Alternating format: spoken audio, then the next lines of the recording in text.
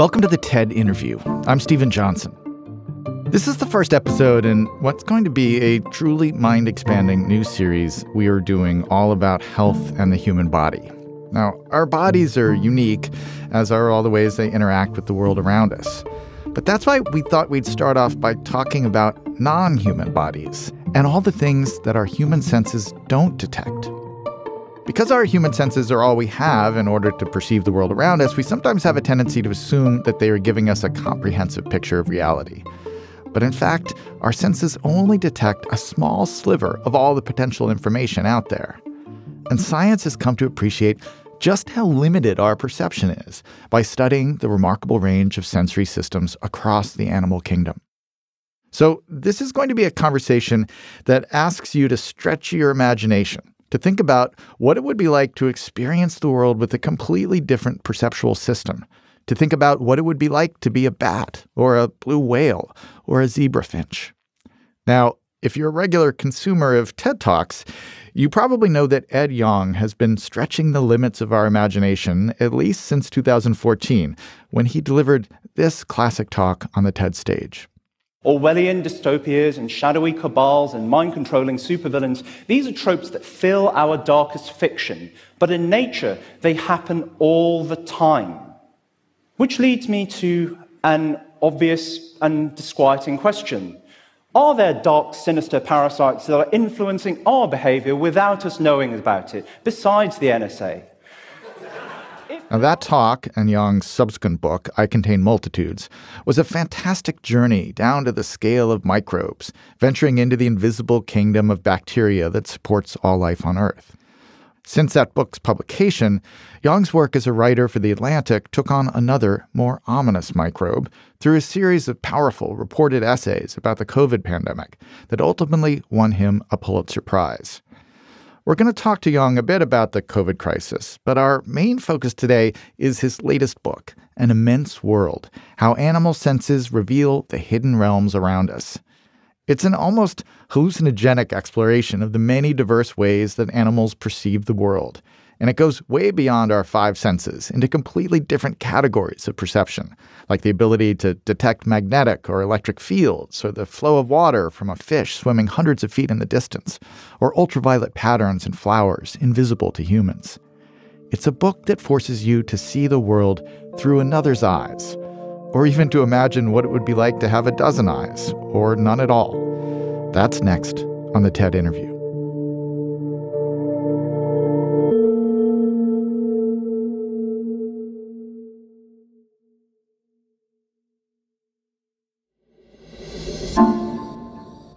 Ed Yong, welcome to the TED Interview. Hi, thanks for having me.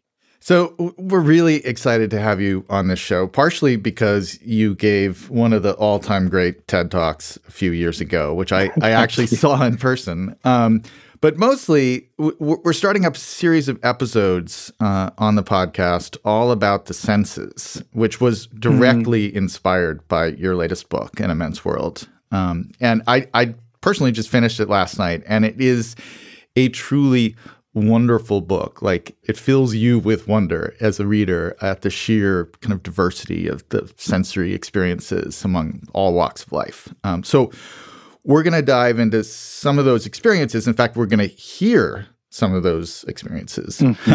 But as a way of getting started, I wanted to ask you about something that appears at the very end of the book in the acknowledgments, which closes with you expressing gratitude to a long list of single names like Morrow, Ehlers, Athena, Ruby, Midge, and so on. And I assume these are all animals that have been in your life over the years. But were they a part of the inspiration for the book itself? A little bit. So all of them are dogs, and a few cats in the list too. They're dogs of close friends of mine, people who I've met since getting a dog of my own, Typo, my corgi. And I wanted to thank them because I think that this book is a call to people to appreciate the animals around them. And that includes the animals in their lives too. You know, I've spent the last 3 years with the sensory worlds of other animals rattling around my head, my imagination. But all of the creatures who I thanked by name helped me to have animals in my heart and my home as well as my head. Mm. Were you an animal person growing up, a dog person, or have you become more of one? I've definitely become one. So weirdly, I was always obsessed with nature as a child. I went to zoos. I watched David Attenborough documentaries. I really was all about the animal kingdom, but I never had animals of my own. In fact, Typo is my first pet. So I never lived with another non-human animal until last January. And it's been wonderful the ways in which that experience and the experience of writing this book have intertwined with each other. I actually wrote about the ways in which dogs smell the world before I got Typo, and everything I learned in that section about the importance of smell to dogs, about how much happier and less anxious and more optimistic they are when they get a chance to really use their nose. All of that influenced the ways in which I raised him, the primacy in which we placed smell in his life. And I think watching him go on these little olfactory adventures every time we go for a walk, watching him so intently and happily sniffing his way around our neighborhood, really hammered home a lot of what I was writing about in the book. The importance of senses to other senses to other animals, and the ways in which thinking about their senses transforms this mundane world that we're all familiar with into something fresh and magical and newly extraordinary. In our family, we got a dog, a standard poodle named Nico, when our kids were kind of in grade school. And the thing that I noticed about it, and I was never really much of a dog person, but one of the things I really loved about the experience is that it did provoke so many conversations about precisely what your book is about, which is the kids wondering, what is Nico thinking? What is he capable of? What is he remembering? What the sense of smell obviously is so interesting with dogs. And there was just a lot of conversations around the kitchen table about animal consciousness that had not, come up naturally in conversation until we actually had this creature in the house. So it's a wonderful part of that experience, I think. Yeah, absolutely. I think you can react to having an animal in your life in sort of two ways. I think that the sad way is to assume that they are exactly like us and to be like annoyed when they behave in ways that are different. I've seen dog owners pull their dogs away from sniffing like other dogs, especially when they're sniffing other dogs in the genitals, like an area that like to humans seems like uncouth and weird, or even pulling their dogs along like on a normal walk when the dog wants to explore and wants to use its nose. I think that the more joyful and wondrous way of reacting to having animals with us is exactly what you described, like using it as a way of expanding our own imagination and understanding. I think if you watch them closely, you cannot help but recognize that the way they think about the world, their behavior, and yes, their senses too, are so different from ours. And I think it makes our world deeper and richer and more extraordinary by thinking of that world through their senses. So that idea of a different world of the senses, it brings us to a key term that I think we should define. Now, generally, it's frowned upon in a podcast to start with asking the guest to define a word from German phenomenology, but we're going to make an exception because I think it's a really important word and very accessible once you understand it, and that word is Umwelt. Yes, right. It's the core principle of the book. Umwelt literally translates to environment in German and other languages. But the way that a lot of biologists use it is not to describe the physical environment. It's to describe the sensory world that each creature inhabits and in many ways is trapped in. So my Umwelt includes all the things that I can see and hear and smell and taste and touch, which actually is just a very tiny sliver of all the things that animals as a group can experience. So each creature is only privy to its own thin sliver of the fullness of reality. And that sliver is the Umwelt. It's what I can perceive, which is going to be very different to what my dog can perceive, or what an elephant or a bee or a rattlesnake can perceive. It's a concept that I think is very humbling because it tells us that even though it feels like our senses give us a complete understanding of the world, that very much is an illusion, and that we're simply missing out on a huge amount of information that's out there. But I think it's also a deeply profound and expansive concept. It means that even in the most familiar spaces, like the office that I'm currently sitting in, there are wonders to be experienced. And the only way for us to really experience that is to try and imagine what it's like to be another creature in this space. Yeah, and part of what's so powerful about what the book does, it's kind of a magic trick in a way, in that you're convincing us with our limited human senses, our human Umwelt, to imagine what these other experiences would be like. And it's not just a question of, oh, dogs have better smell than humans, or, owls have better night vision than humans. In some cases, it's completely different senses, whether it's detecting magnetic fields or seismic rumbles in the earth. And so that is, one of the great achievements of the book, I think, is that you're able to get people to experience these other ways of being in a really compelling way. Since this is an audio medium that we're talking through, yeah, we thought it would be fun to actually look at a couple of examples that involve sound, so that we can actually hear them, and get you to talk about what is actually happening in these little audio samples. So let's start with this extremely odd sound.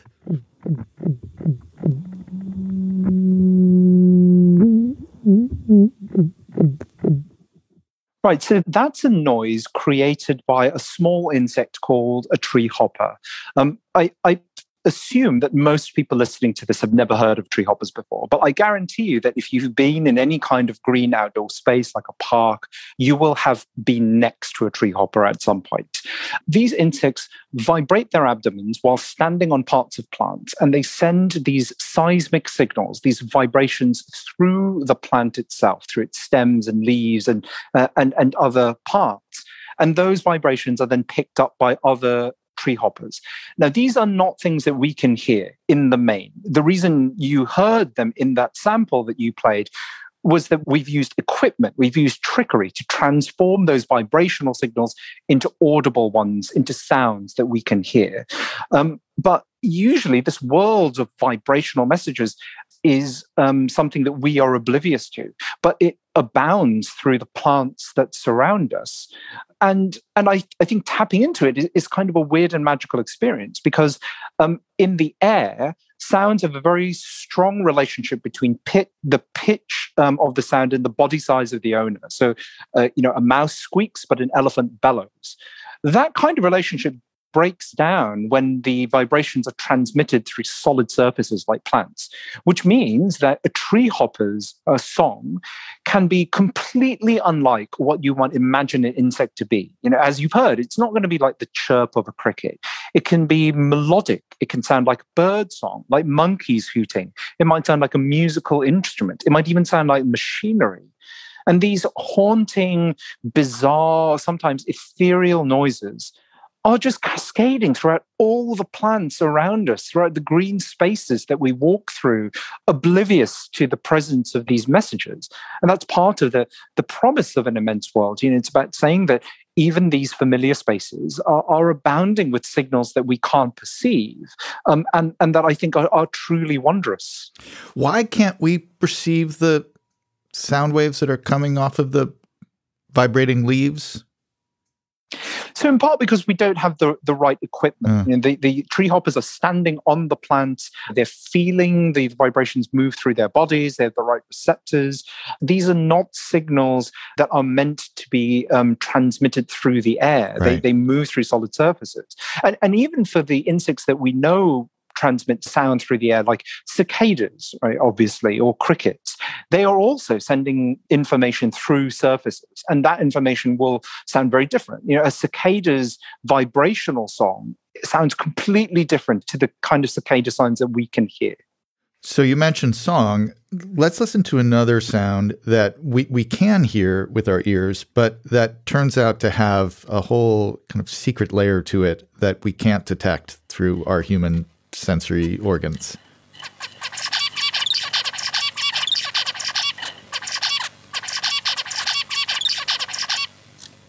and that's the zebrafinch. Right, so that's a pretty typical bird song. And when I'm hearing that, I can make out like some notes, some broad characteristics to the song, but it feels like there's a lot going on that is happening too quickly for my ears to detect. And there absolutely is. As the song progresses, its pitch and its volume change at incredibly fast timescales that our ears just aren't suited to picking up, but that another zebrafinch absolutely can. And these very rapid changes, what's known as the temporal fine structure, is what the birds seem to be paying attention to. So it's really paying attention to minutiae in the song, like the details that are so detailed that we can't even hear them. And I think that's another like fascinating example of the Umwelt concept, right? Like here is a case where we absolutely can hear what the animal is saying. It's within the frequency range of our hearing. It's moving through air. I can absolutely hear it. You listening can hear it. But our hearing works at a temporal resolution such that we cannot perceive what the bird itself is sensing in its own song. Mm-hmm. That's one of the things that I noticed as a kind of recurring theme of the book is these different kind of relationships to time. I mean, one of the things that I came out of it realizing is that our human senses are so bound up in the present in this way that everything we perceive is basically stuff that is happening right now. But if you think about, for instance, the sense of smell and a dog's sense of smell, the dog has a relationship to things that happened in the past through the smell. There's someone who was in the room an hour ago, the dog can pick that up. So there's a very, like, your sense of time that you experience as an organism is radically different, I think, depending on the Umwelt that you've been kind of granted. Yeah, absolutely. I think for sighted humans, at least, vision is very primary. It's the sense that we rely on most. It's the sense that dominates our culture, and vision is also a very instantaneous sense. I mean, it's not exactly instantaneous, but light moves very, very quickly, and so the way in which we see the world is very rooted in the present. Smells take longer to diffuse. So when my dog and I go for a walk around our neighborhood, I'm seeing exactly what is happening in the present moment, whereas he is sniffing stuff that happened in the recent past. He's sniffing the pee left behind by other dogs that have walked that way minutes or even hours ago. And to me, when I watch him sniffing, it's like looking at an astronomer watching the light of distant stars. You're really looking into events that happened a bit in the past. And we can sort of duplicate that, right? We can leave messages in writing for each other. But this is something that I think a lot of animals do just naturally. And I think you're right that this sense of time varies depending on the kinds of senses that animals really prioritize. All right, our last sound is one from the aquatic world that we can't, by definition, fully do justice to, because the really interesting component of this sound is an infrasonic wave, which is below 20 hertz, which is lower than our human ears can hear, particularly if you're listening to this conversation on a pair of AirPods. So let's hear this sound.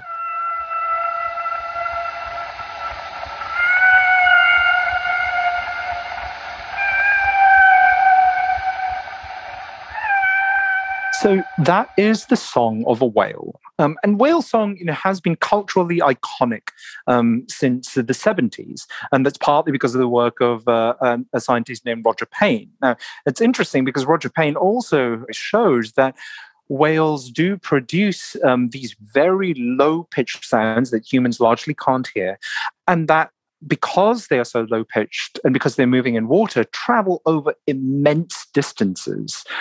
So back in the day when the ocean was a quieter place with fewer ships filling it with noise, the song of a blue whale would have been able to traverse across the length of an ocean. We know this because we have picked up the recordings of whales that were made on the other side of Atlantic, over in the east coast of America. And I think that then raises some really fascinating questions. Like if you see a whale swimming on its own in the middle of the ocean, is that whale really on its own? Like if it is in acoustic contact with other whales that are a long way away and that we can't see, is it not still part of a group? So how do you count a whale pod? Do you count a whale pod as a group of individuals that are visually clustered according to the sense that humans use best? Or do you consider it in terms of the sense that whales prioritize, which is hearing? These are the types of questions that I think that I want people who read An Immense World to ponder, because it changes our understanding of these creatures in a very, very fundamental way. As humans, we think that we invented global communications networks, right? Right? But you think about the whales, they've been doing this for a very long time. And it's kind of like they're text messaging to each other. That's what I imagine, that they're kind of like eating some krill. That's what I'm doing right now. What are you guys doing in the South Pacific?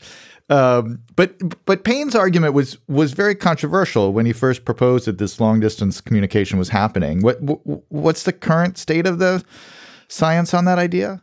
Well, I think it is absolutely clear that the songs can travel over the distances that Payne was talking about. Now, the bigger questions then about what the whales actually do with those sounds, like are they communicating over those distances? How would that even work when the wavelength of one of these songs is larger than the whale itself? Those are really hard questions, and I think that they are questions that science, as it currently exists, probably cannot answer.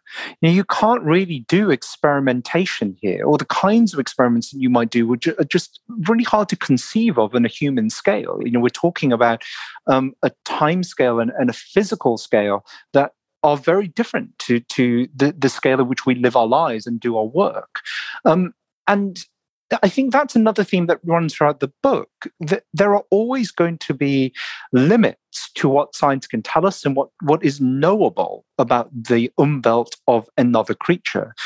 Partly because sometimes the experiments just can't be done or are very difficult to do, as in this case, but always because there is going to be this subjective gap between our subjective world and a whale's or an elephant's or a zebrafinch's. I can tell you everything that we've learned through decades of experimentation and observation, but to really get into what is it like to be a zebrafinch or a whale or a treehopper requires a leap of imagination. It requires effortful work, and I think that's another reason why it is really worthwhile thinking about the umwelt of another creature. There's something very rewarding about having to flex your mind in this specific way, even if you know that you'll never fully get at the answer. Speaking of effortful work, in terms of your job as a translator of these experiences for the reader, what was the hardest to capture, to convey? I mean, what was the weirdest kind of umwelt that you encountered in all these investigations? Oh, God, there are so many that are incredibly hard, but I think magnetoreception, the ability to perceive Earth's magnetic field, must be among the hardest. And, this is a sense that quite a lot of animals seem to have. Songbirds have it, sea turtles have it. Both of these creatures use the sense to guide their epic migrations over long distances. But magnetoreception is uniquely difficult to write about for a few reasons. Firstly, it's the least understood of all the senses. We still don't know what's the sense organ that detects magnetic fields in these animals. We have some ideas about how that sense might work, but no real firm answers. It's a very difficult sense for researchers to study. So a lot of the studies in this field are wrong or have been disproven. So you're left with this body of work that is difficult to interpret as a writer because some of it is just wrong, and you have to work out which bits are wrong. And magnetic fields are just so counterintuitive. It's very difficult to explain to people how magnetism works, and it's very difficult to imagine what it might be like to sense a magnetic field. This, for a lot of the weird things we've already talked about, in the auditory world, for example, at least you can compare what a whale might experience to what you might experience with your own ears. But we have no baseline with which to appreciate what the sense of a magnetic field might be like. And then I think the limits of our language and the limits of our own senses greatly limit our understanding of this sense.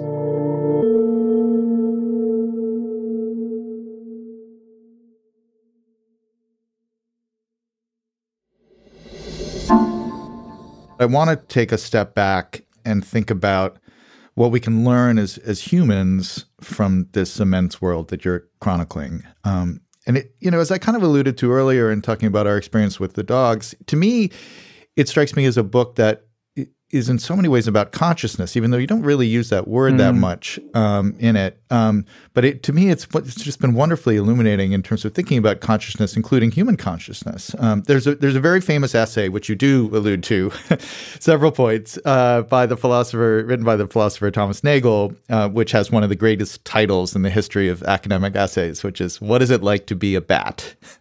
So good.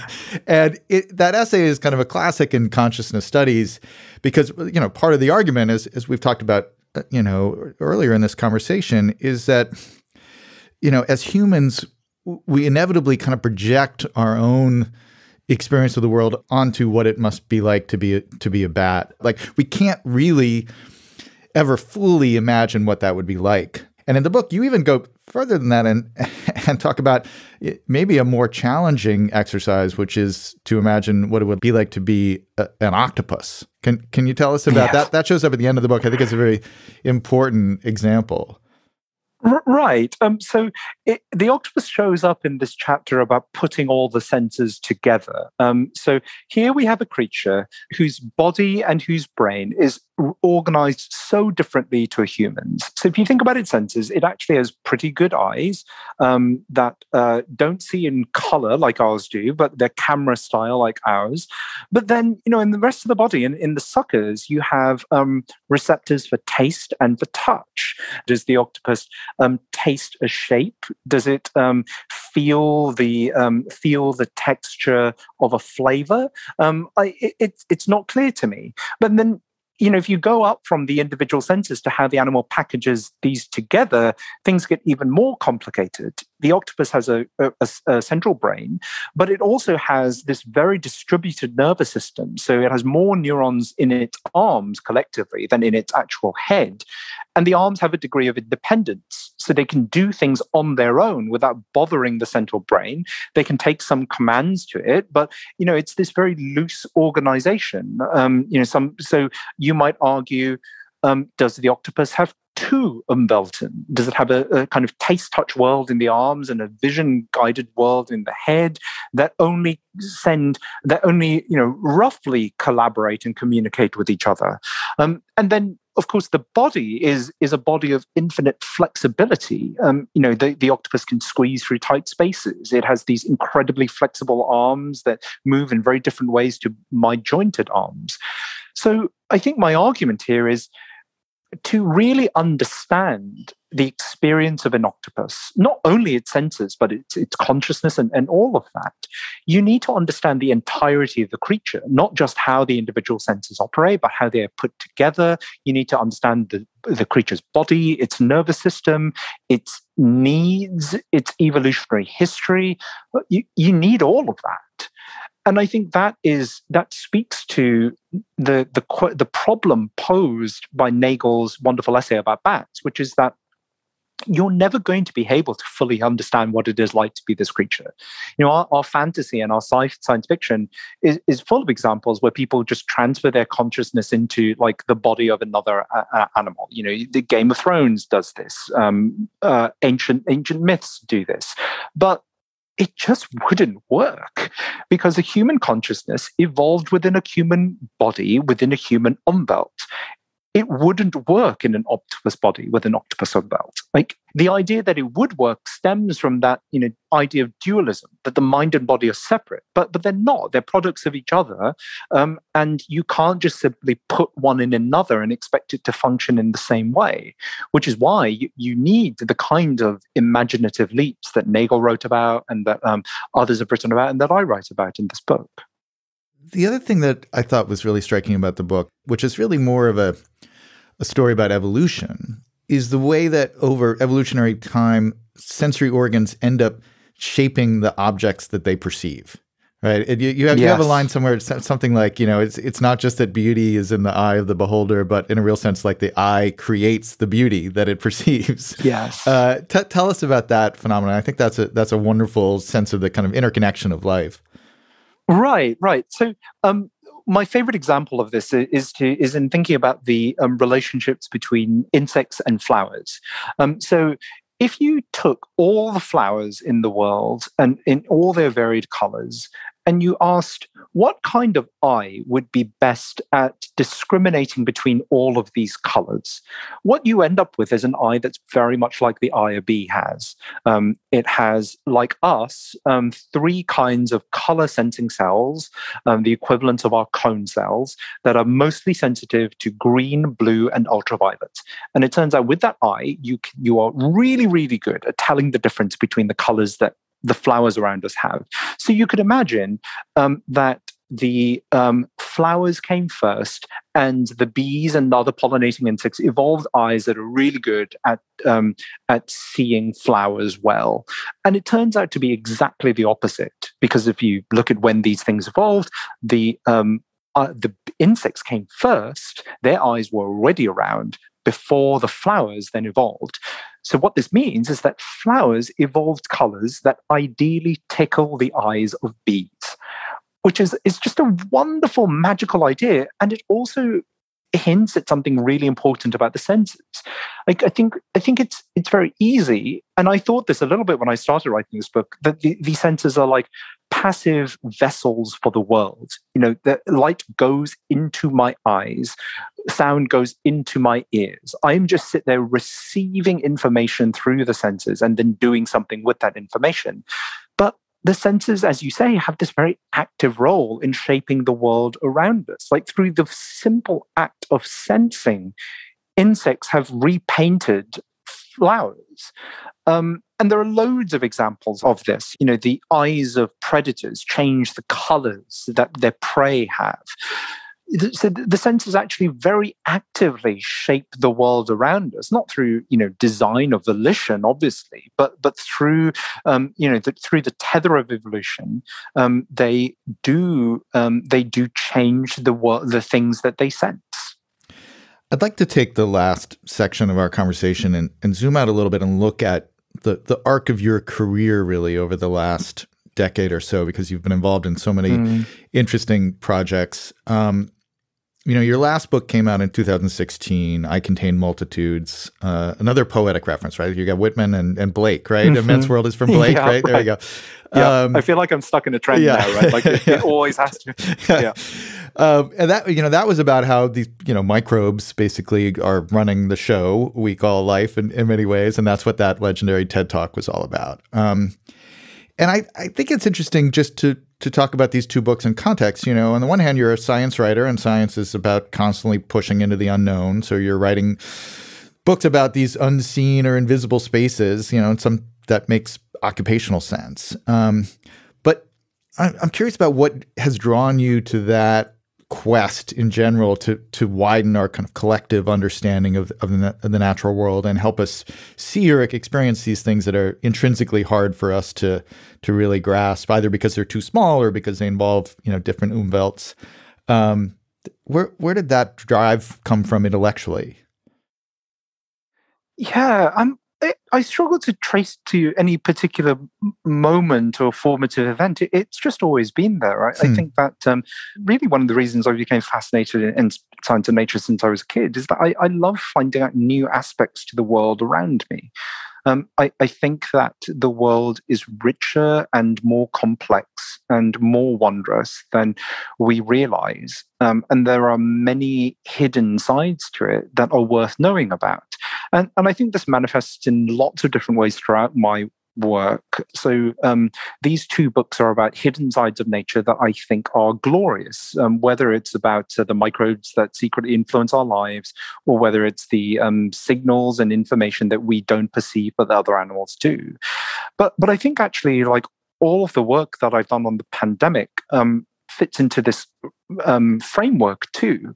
That work was about arguing that there are sides to our society that we don't necessarily pay attention to, but that make us vulnerable in the face of a new pathogen. Whether it's, the structural inequities that meant that so many groups of marginalized people have been disproportionately hit by the virus. Whether it's like the broken public health infrastructure that meant that a rich and powerful country like the US could be so badly overwhelmed by COVID. Whether it's like chronic invisible illnesses that millions of people have and that are often neglected. In some ways, like, shedding a light on this stuff is very feels like an easy fit for journalism, which is meant to be about shining lights on unknown corners of the world. And sometimes what we uncover is stuff we'd rather not know about, but absolutely do need to know about. And sometimes, in the case of this book, I hope, what we uncover is wonderful. I was going to turn to your COVID work, which has been so critical and important over the last couple of years and earned you a Pulitzer Prize, much deserved for that reporting for The Atlantic. To me, one of the things that comes out of an experience like a pandemic, I've written about this a little bit as well, is that it's one of these moments where the connection between the smallest forms that life can take, even on the edge of being alive in the case of a virus, we perceive something we don't normally perceive, which is how those smallest forms of life are deeply interwoven into the very largest forms of life. I mean, metropolitan centers can be transformed by this organism that we can't even see, and that's always been the case, quietly behind the scenes. But the pandemic, that kind of situation, forces us to perceive those relationships in a way that that ordinary people don't normally think about. Yeah, I agree. We exist in communities. And with the pandemic, all of my writing really has been arguing fiercely that individualism doesn't work. Like, you can't just get out of this by expecting 330 million people to look out for themselves. We need to address this problem as a community, as a national community, as a global community. I think at its core, biology really does show us how connected we all are. Ecology is the study of connections, the study of communities, and it's not a coincidence. My first book was about a field called microbial ecology, and the second book is about a field that calls itself sensory ecology. It's all about connections. And I think one of the greatest shames about the pandemic has been a failure to really understand that on the part of a lot of people, including, I think, some of our political leaders, that we all are connected and we must face this thing together. And in some ways, like, all of my work here is about the antidote to that, which I think is empathy, like a sense of understanding perspectives very different from our own, and treating ourselves as part of a larger community and a larger world.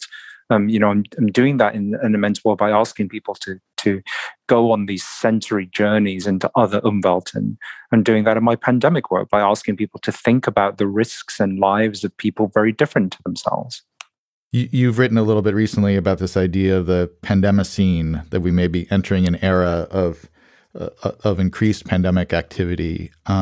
We know it is seemingly inevitable now that SARS-CoV-2 is going to become an endemic virus. It's not going away. Mm-hmm. The question is, what is the process to it becoming endemic? But is your expectation, is your assumption that we're going to see a series of these novel viruses appear in the coming years, and this is going to become the new normal? Or is there the possibility of a more optimistic view there? Well, a bit of both, right? So I think the reality is that it is an absolute given that we'll have more of this. I was writing about the risk of pandemics, like a decade ago. I did a big feature in the Atlantic in 2018 arguing that America was not ready for a new pandemic. And I have argued, throughout this pandemic that having one pandemic doesn't protect us from having more epidemics in the future. Like multiple things can happen at once. And we now have a monkeypox epidemic to contend with on top of COVID. Yeah, this stuff is baked into our future because we've created a world that is more prone to pandemics. In a recent piece about the pandemicine, I pointed out recent research shows that climate change forces animals to move into new territories and new ranges. And that means that species that never encountered each other before will now suddenly meet for the first time and exchange viruses. Viruses will find new hosts, and that increases the chance that they will eventually jump into us. This is just baked into our future because of the way we've let climate change run out of control. And so we need to be ready for more variants of this current coronavirus, more viruses in the future. We have to think about that risk of pandemics as basically part of the same mega problem that includes climate change, that includes the sixth mass extinction of wildlife. We are facing a lot of immense global problems right now, huge existential threats that are all part of the same thing. And yes, I admit that it's worrying. It worries me a lot. I would be lying if I told you that I felt really good about our odds of dealing with all of this, especially given our complete failure at dealing with the pandemic that we're experiencing right now. We're still in the middle of it. More variants knocking on our door all the time. And our societal posture has been one of capitulation. But I've made the argument in this new book, in all of my pandemic writing, that we cannot afford the luxury of nihilism. And I stand by that. Like, no matter how bleak things get, we always have a chance to right the ship. We always have a chance to do something that grants us a better future. That's true for the pandemic. It's true for climate change. It's true for the loss of biodiversity. We always have a chance to act, and we must maintain the necessary hope and discipline to do that. Mariam Kaba, an abolitionist and organizer, has repeatedly talked about how hope is a discipline. It's not just this fuzzy emotion that's born of like empty optimism. It's the result of hard, effortful work. And I think that's what we need right now to confront all of these problems that are weighing down upon us. Disciplined optimism would be a good model for us all. So thank you for that. And thank you for expanding our horizons yet again, Ed Yong. We really appreciated talking to you. Thank you. This has been great. I really appreciated it. That's it for the show today. The TED interview is part of the TED Audio Collective. This episode was produced by Allie Graham and mixed by Erica Wong. Sammy Case is our story editor, fact-checking by Miri Yesutasan. Farah DeGrange is our project manager. Costanza Giardo is our managing producer, and Greta Cohn is our executive producer. Special thanks to Michelle Quint and Anna Phelan. Also thanks to Thomas R. Kiekeffer, Reginald Cockcroft, and Jessica Caton for letting us use their animal recordings. I'm your host, Stephen Johnson. For more information about my other projects, including my latest book, Extra Life, you can follow me on Twitter at Stephen B. Johnson or sign up for my Substack newsletter, Adjacent Possible.